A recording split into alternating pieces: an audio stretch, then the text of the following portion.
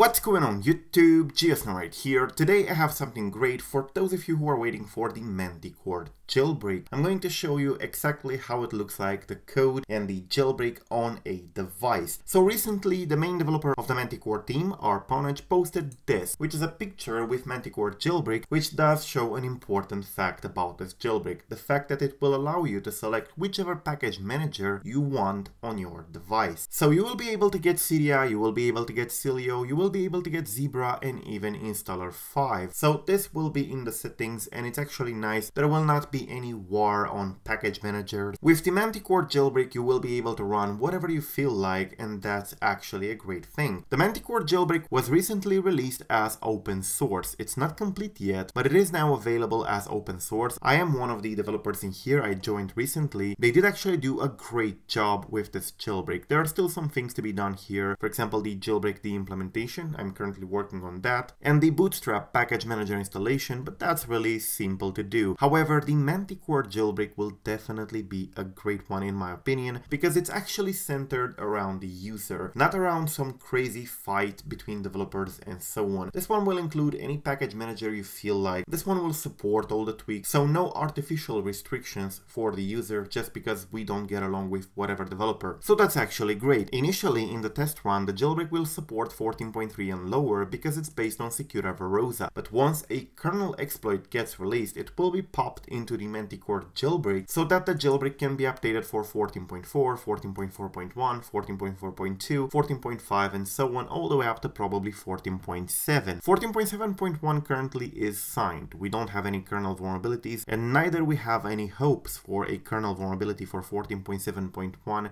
anytime soon. That's particularly the reason why Uncover hasn't been updated in ages and why Turin hasn't been updated in ages for new versions. It's because we don't have any new kernel vulnerability that we can use. It's about the time we should get some, because at this point many vulnerabilities have their disclosure time expiring, so they can indeed be released to the public. They pass the 90 days, but we don't have anything new for the moment in terms of vulnerabilities. So if you want to try the Manticore Jailbreak as it is right now, to see the progress, to see the code and so on, you go here on GitHub, you can press code and then download zip, or if you're using Git, you can git clone recursive this repository here, but the download zip would probably work as well. Remember to get the amphid2 branch here. That's the one we're currently working on. Then you can unpack it, and of course if you want to compile it yourself, you can do that. Another advantage of the Manticore Jailbreak would be the fact that it's completely open source. Not partially, not closed source, it's completely free and open source, which means that if you do not believe that our IPA file is trustworthy and you want to check every single line of code that you're going to run on your device for backdoors or security risks or whatever, you can do that and you can still compile the jailbreak and run it without having to trust us. You can of course open it in Xcode. I'm going to trust and open here, and of course I'm going to run it on my test device. So when you open the project, it looks something like this. Here in the jailbreak you have the jailbreak.mm file containing most of the jailbreak logic, and then here of course you have the offset finder and then various utilities including plist utilities and so on. But we also have Snappy or libsnappy created by Sam Bigner. This one is for the APFS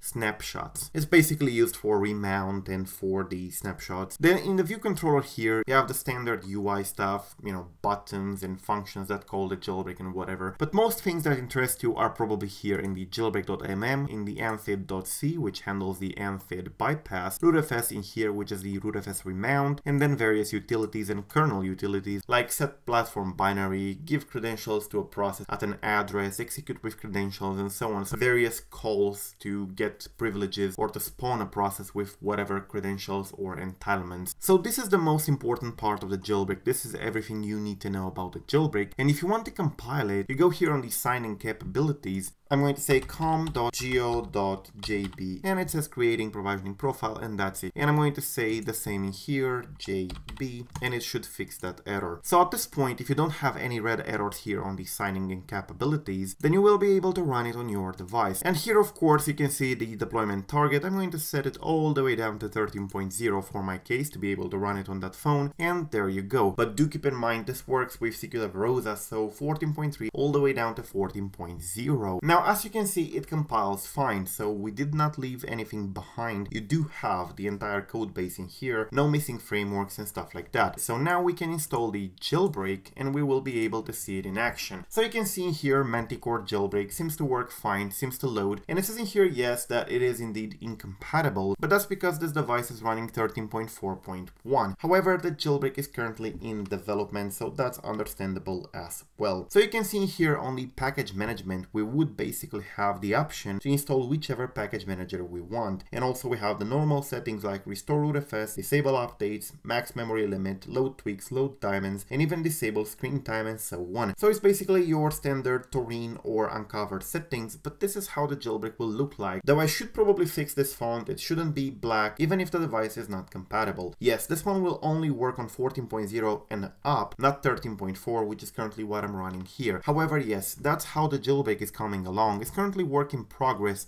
but you do have the full code in here if you want to check it out or if you want to investigate. So I would definitely recommend it to try it out once it gets released, because this is going to be a fully open source jailbreak, as well as the PwnMy jailbreak, which is already open source in there. So definitely looking forward for this jailbreak. But yeah, thank you for watching. I am GeoSnow. Till the next time, peace out.